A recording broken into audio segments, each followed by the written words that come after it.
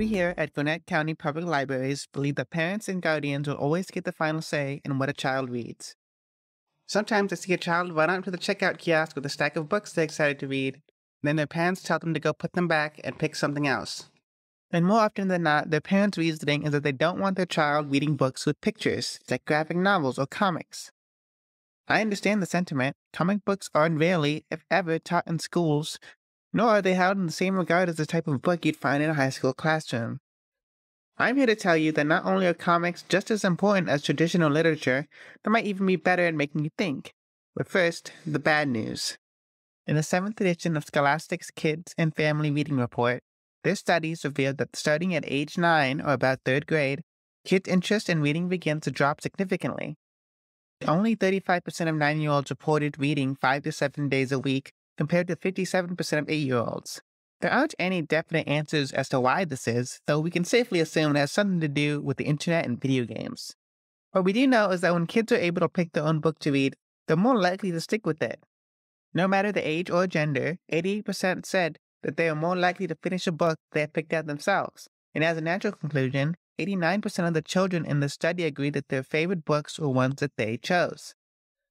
These are the feelings that we should be fostering because they're what's going to keep your kids reading into their adult years. Plus, comics have come a long way since the newspaper stands and are now held in the same regard as regular books. Whether it's Pulitzer Prize winning works like Art Spiegelman's Mouse or literary classics like The Adventures of Tintin, graphic novels have proven to be an art form just as respectable as its prosaic counterpart. Their educational potential is also supported by the American Library Association and Common Core standards, as crucial for the academic success of any school-age child. And yes, that includes teenagers.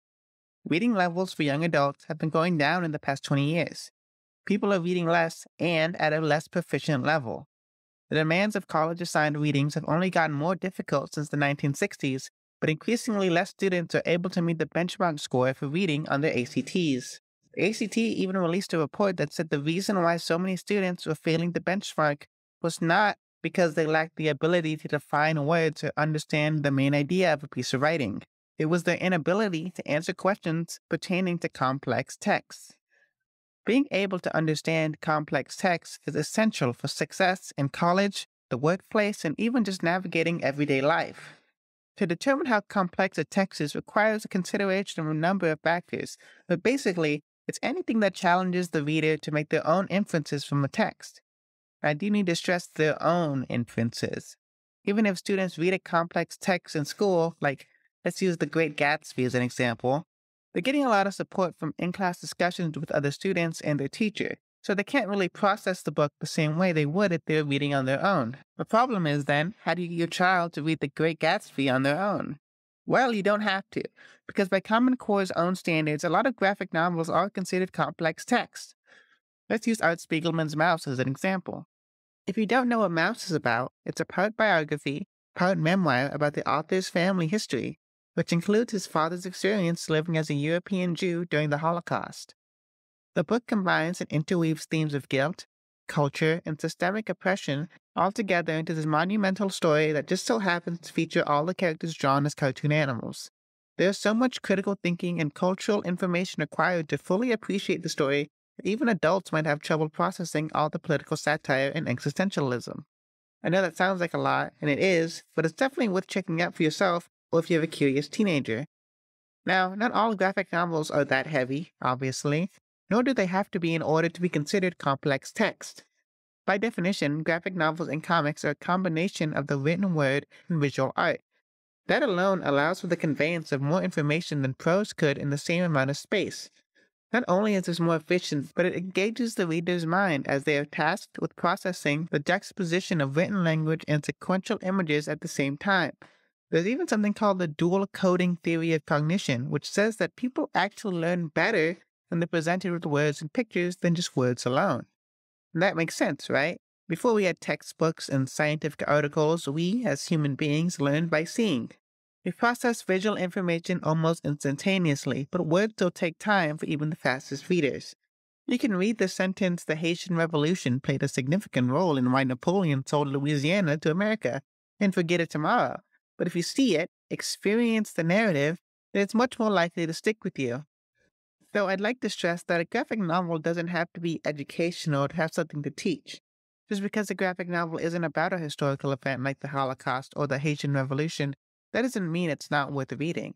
We don't even hold traditional books to that standard, so we shouldn't hold it against comics for focusing on subjects that adults might find immature, especially books for young readers. Most stories about regular kids going to regular schools can help readers navigate and understand the world around them just as well, if not better, than non graphic novels because of the visual components. Remember, fewer words on a page does not necessarily mean the text is easier to understand. In fact, it's that limitation of graphic novels which force readers to take in the full context of what they're reading. A panel with a single text bubble might not go into as much detail as a paragraph, and that's okay.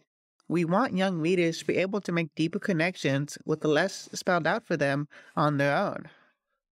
If I've maybe changed your mind and you're ready to pick up some graphic novels, here are some recommendations in no particular order.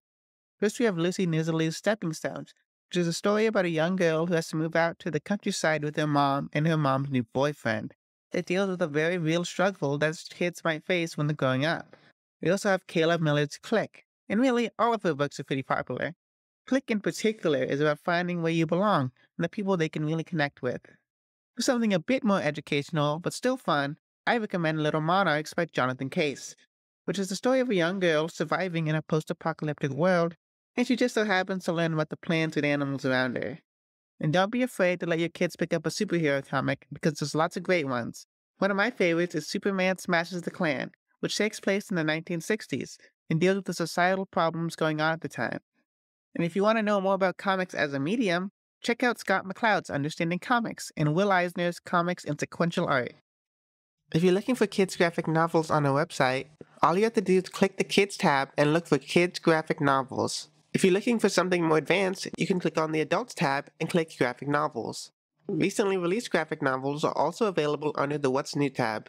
Though in the branches, you may find graphic novels in our teen section. All the books I've mentioned here are available at your local Gwinnett County Public Library, plus many, many more. So we hope to see you there soon.